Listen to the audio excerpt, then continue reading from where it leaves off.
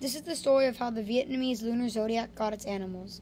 When the Jade Emperor decided it was time for the people on Earth to measure the years, he held a race for the animals. The news was very exciting, but only 12 animals could get a spot. The Emperor decided that the animals would have to cross the river with a swift current. For some, it was easy. Others needed help. The rat and the cat, excellent friends but slow swimmers, got help from the ox. The cat and the rat asked the ox if they could ride on his back. The ox agreed and the plan was set. The unlikely trio set out to win, and though the ox was slow on land, it was a strong swimmer.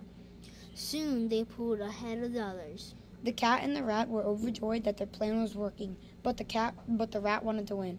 It pushed the cat into the water, and once they got on the shore, they leaped from the ox's back and scurried across the finish line to claim first place, with the ox slowly behind to take second. In their wake came the tiger. Tired from fighting the strong current, it was happy to take third place. Soon after, the rabbit leaped through in fourth place, though it didn't escape without injuries. While hopping from stone to stone in the river, the rabbit misstepped and fell in. Luckily, it was able to climb onto a floating log, and a gust of wind pushed the log to shore.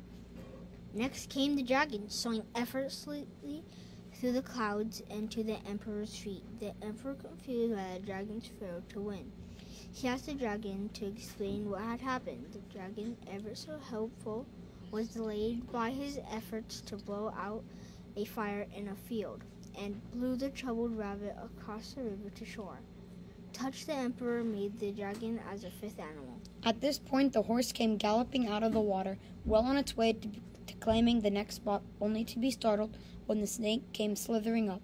The horse reared in shock as the snake calmly crossed the finish line to claim sixth place and made the horse seventh.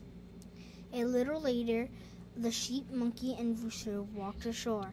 The three had worked together to cross the river in a raft, and though they arrived together, the monkey and the rooster felt the sheep deserved eighth place for being such a calming influence when they had panicked during the hard journey.